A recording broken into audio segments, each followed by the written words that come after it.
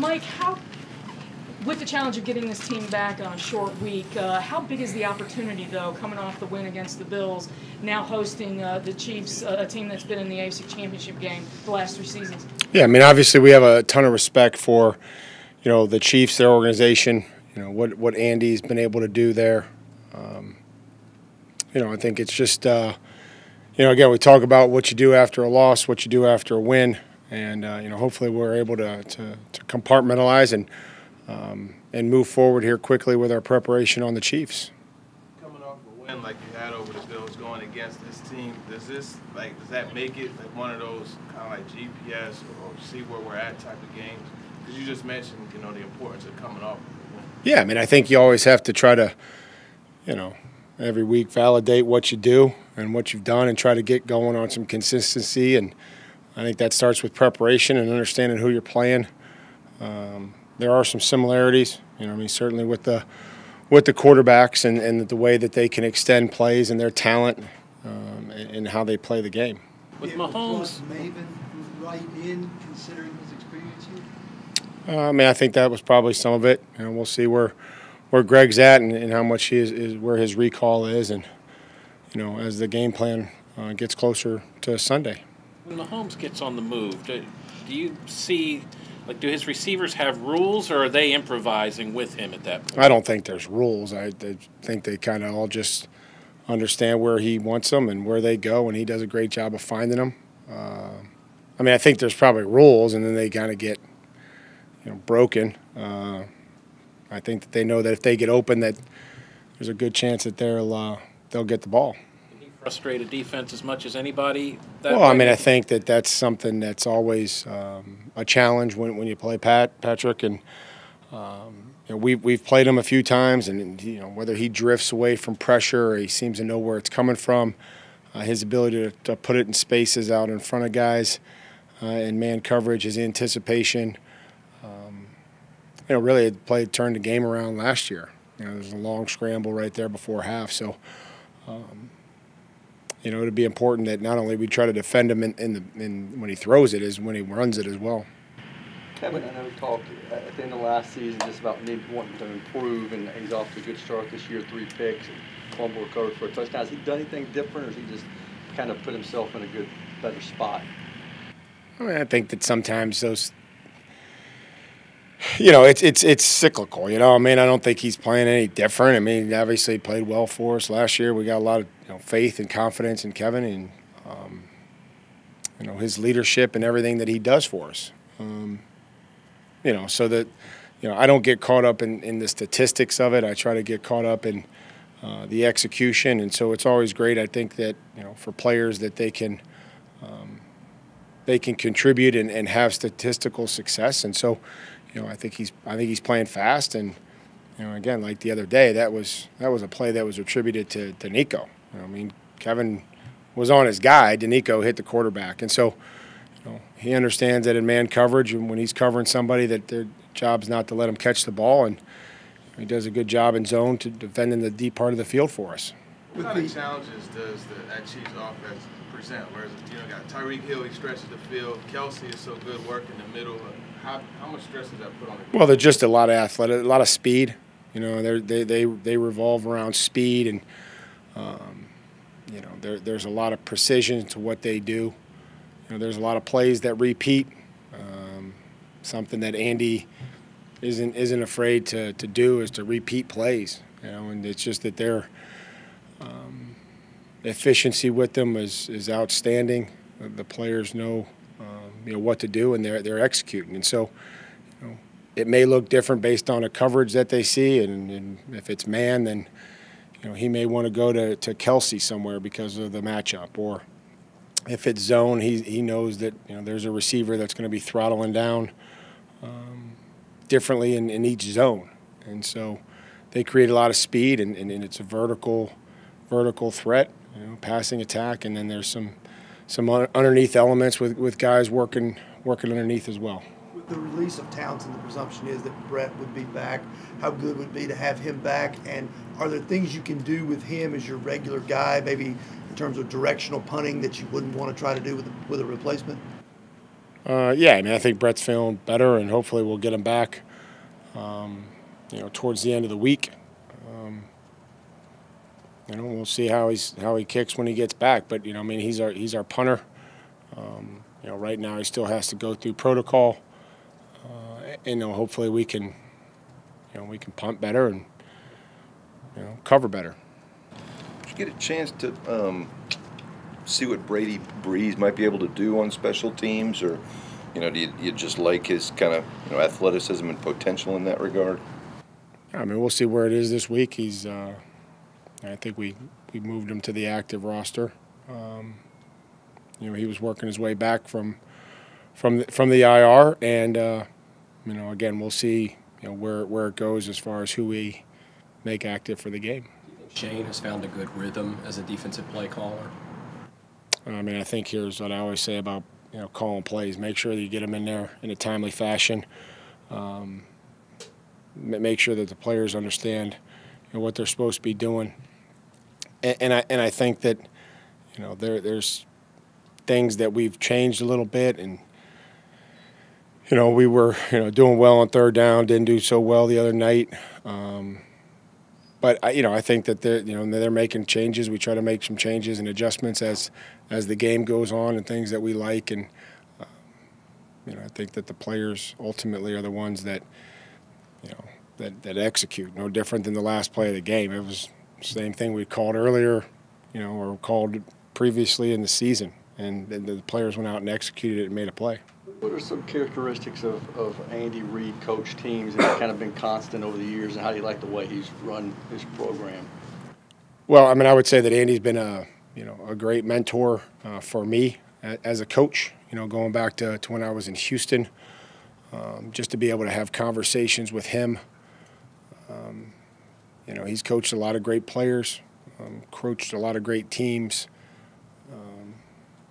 Every meeting that I've ever been associated with, Andy tries to give input to coaches, younger coaches. So I'm thankful for that relationship.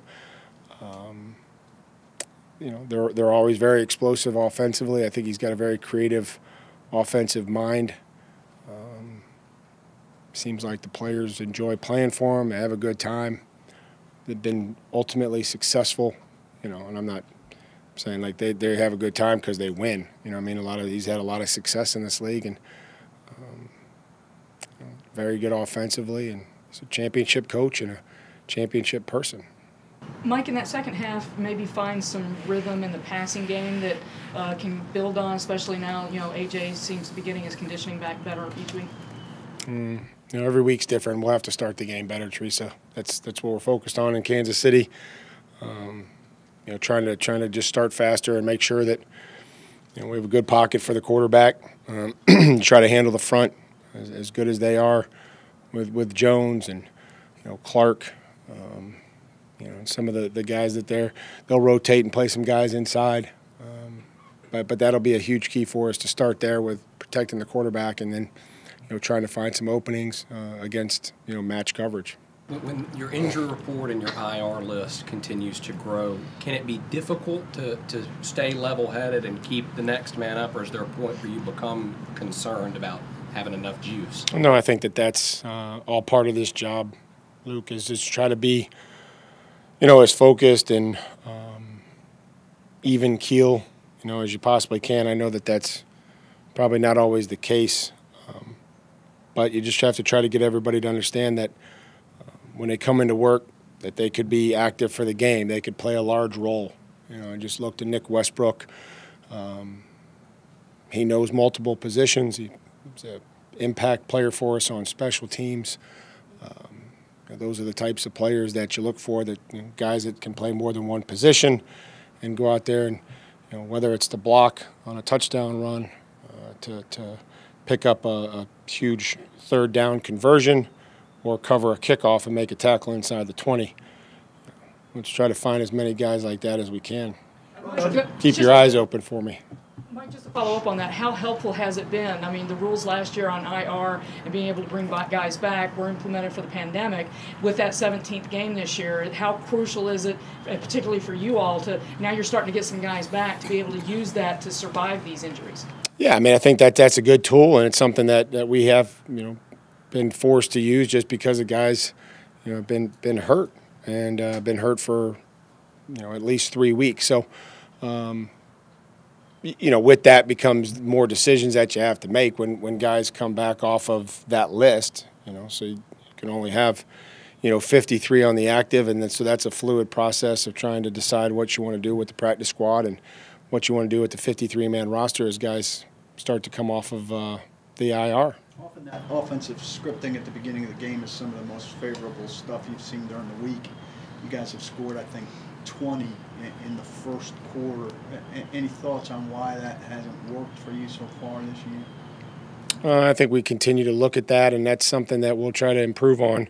I think it's just, maybe some of the looks that we've seen. We have to do a better job of anticipating some things that may have, been different that we weren't, maybe expecting. Execution, was probably would always be a big reason. But I agree with you.